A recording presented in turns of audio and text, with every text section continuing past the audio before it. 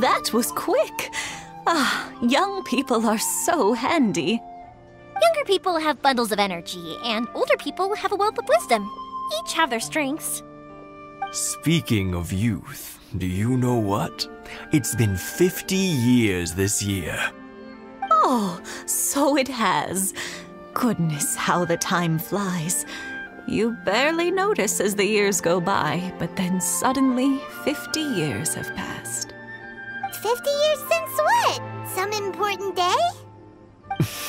Well, if you must know, it was 50 years ago, back in the days when this young lady was still trying to win me over, that... Oh, stop trying to impress them. We both know you were the one who was hopelessly smitten and desperately trying to win my affection. Well, maybe you're right. 50 years ago, I proposed to my wife at the Naganahara fireworks show. We've been together ever since.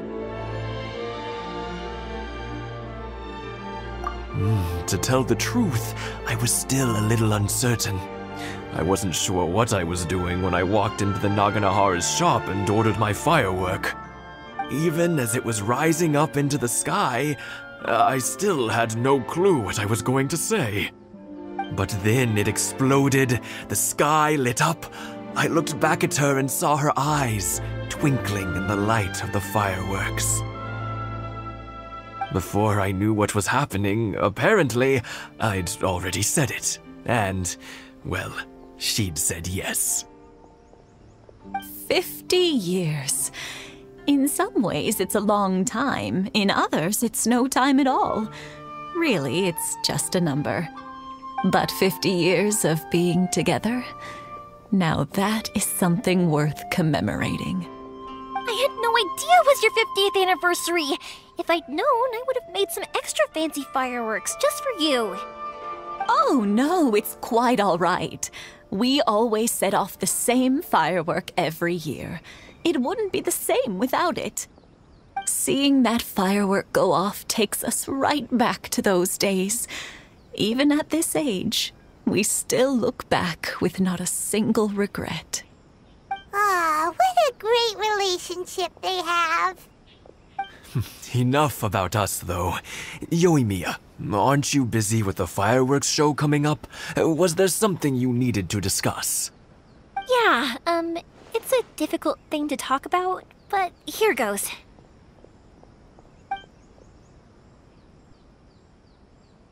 Sakujiro. So he came back. Huh? You know him? He was our boys' best friend when they were young. They were inseparable. They grew up together, shared everything with each other, and went everywhere together. But one day, they had a terrible argument. Sakujiro seemed to feel that Inazuma was too peaceful, and wanted to see what the outside world was like. But our Keisuke took after his father and mother. He felt that there was nothing wrong at all with being peaceful. You know what children are like. They get terribly worked up about these sorts of things. In the end, Sakujiro stormed off, and that was that. I see. Keisuke said nothing to me or my wife about the fight. We could sense that he was very hurt by it, but he didn't want to talk with us about how he was really feeling. Eventually, whether out of pent-up anger or for some other reason, he joined the Tenryou Commission. He rarely comes home anymore. If it was anything else, I could talk to Keisuke, and I'm sure he'd be willing to help. But since it's Sakujiro, I don't feel there's any way we can get involved. What a strange coincidence. Who'd have thought? I understand now. When I asked Sakujiro why he came back, he just said because of past mistakes and wasn't willing to elaborate. Now I finally understand why he can't decide what to do. Two best buddies in childhood. One grows up to join the Tenryou Commission, the other grows up to join the Tenryou Commission's most wanted list.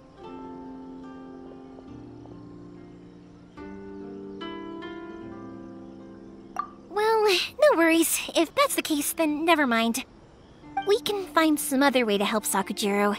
There's no need to make things difficult for you. This sounds like something for Sakujiro and Keisuke to resolve between themselves. Yes. It'd be so nice if they could go back to the way things were. I think after all these years, they ought to let go of their grudges. Well, can't say we didn't try. I'll let Sakujiro know after we get back.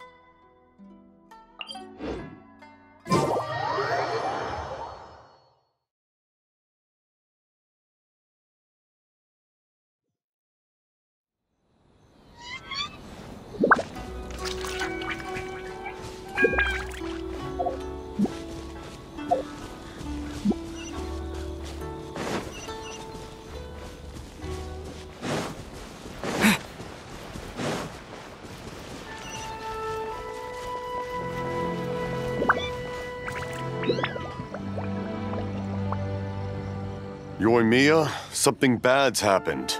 Some people from the Tenryou Commission came by. Huh? Why? Do they know?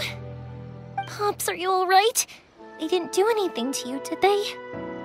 I told them the show was starting soon and the place was filled with fireworks, so they shouldn't go in because it's a fire hazard. But they didn't listen. It seemed like they knew Sakujiro was inside. Luckily, Sakujiro heard them coming in time and managed to escape through the window. The Tenryou Commission wasn't able to capture him. Oh, this is bad news. I don't think Sakujiro had enough time to make his mind up. Pops, did you see where he went? Oh, the Tenryou Commission will definitely be chasing after him.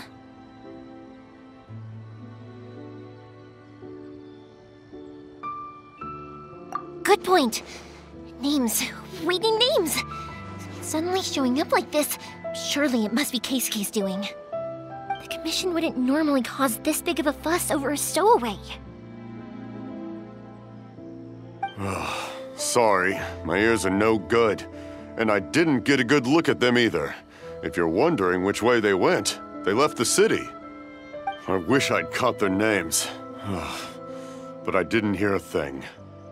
As it happens, I did. I was getting some ore from my friend's place and happened to bump into them on the way over. I think their leader's name was Keisuke, just like you said. Just as I thought. Thanks. If Sakujiro still hasn't made up his mind, those two running into each other won't solve anything. And even worse, there'll be no coming back from it for Sakujiro. We can't let that happen. Come with me. Let's track them down.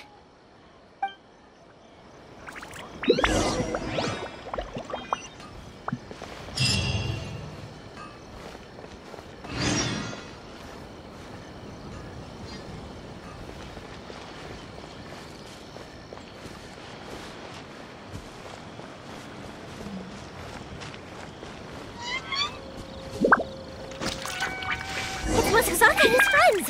Let's ask them!